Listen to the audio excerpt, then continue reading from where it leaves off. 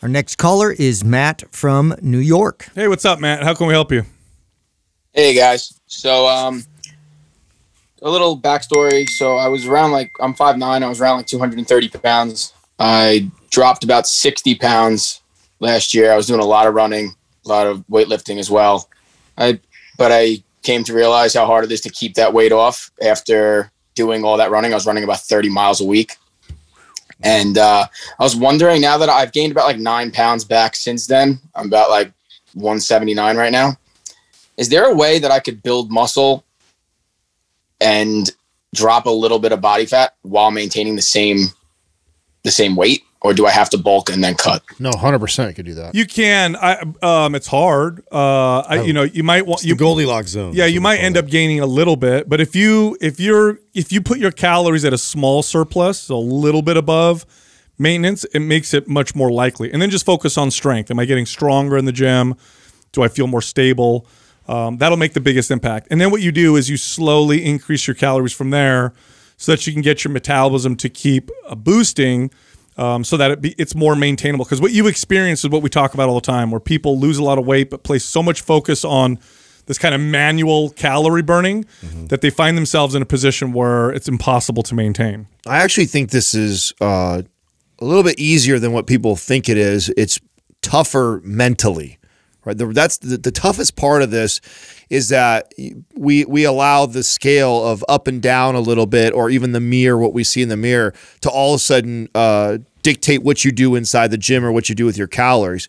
I mean, honestly, if your goal is to, hey, I want to build some strength, build some muscle, I also want to lose some body fat at the same time, then the goal really is to kind of hover around the same on the scale like that. So you don't want to see too much north or south on there and just get stronger in the gym. So you basically are feeding the body what feels right and normal, which sounds, I know, vague, but that's the goal, is to eat to where you're satisfied. Don't overconsume. Don't really try and restrict.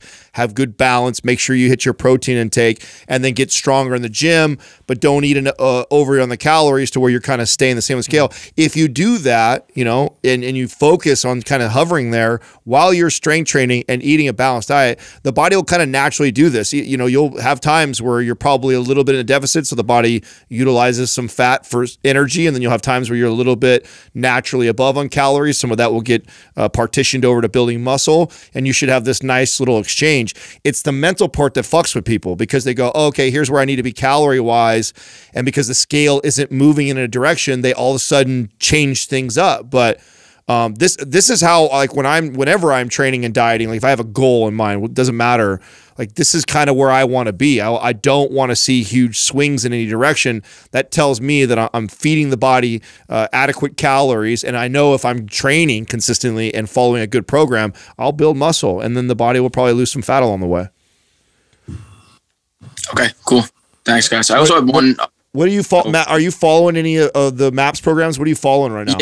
Yeah, I'm following Anabolic right now. I just started stage 2 today, actually. That was my second question. I had, can I swap out for the trigger sessions? Can I use a suspension trainer rather than using the bands? Yes, you can. And any kind of resistance training can replace the bands. The only key is don't overdo the intensity. Right, which is easy to do. So, yeah. And the reason why we recommend bands is just because it's a little less damaging, too. So you get a nice pump, and you don't really exceed that intensity very often. Yeah, that's the one thing I'd caution about suspension trainer. I mean, if you do a suspension trainer and you make it pretty easy to do push-ups and to do some, rows on it, even some curls and tricep extensions, all great exercises for the suspension trainer and can do the triggers, but you don't want to be struggling to get that 15th rep. If you do 15 and your arms are shaking to get 59, your intensity is probably too high. So just trying to keep driving that signal. Yeah. So whatever you use, because obviously you're not using weight, you're using the leverage of your body. Make sure you don't leverage it so much that you're struggling to get 15 reps. You should be able to do 15 to 20 reps relatively easy. If that's the case, then you're probably doing the right intensity for the trigger sessions. Does that make sense? Okay, cool. All right, perfect. Sounds good. Thanks for calling in, Matt. Thank you, guys. I appreciate everything. No problem. All right. Yeah, that's the eternal struggle. It's I lose all this weight, but what I did to get there is unsustainable. Yeah, I can't keep it up. What do I do now? I mean, if people only, it's 80-something% plus fail rate after people lose a lot of weight. It's really not a weight loss issue. It's a keep weight off. Well, this is part of why, though. Yeah. I mean, I feel like lately, I don't know why. I don't know if it's because we've talked about this on the show more often than not, is the whole cardio thing that we've been getting flack for. Of like, you guys are so anti-cardio. It's like, no, we're not. The perfect case, in point of why this is the most common thing. Yeah. This is more common than the other way around. Most people use it as this tool to get down to a certain weight. Abuse it. Yeah, I know, but they don't think they're abusing it though. So I don't like to use it because then someone goes, "Oh, I don't abuse it. I'm only doing it so many." You know what I'm saying? Yeah. So it's like you don't think it's the fat loss button. It's just like that button. They think that they have to keep hitting that button in order to keep shaving down. The fat. And insert any starting point, any sex. It doesn't matter. But using cardio as one of the main tools to get yourself down 30, 40, 60, whatever pounds. Not long term effective. Yeah, unless you love doing that. Like if one of your favorite things is to get up now and go for a run in the morning and you want to make that a lifelong pursuit and you never stop that, then by all means, but that's not what happens.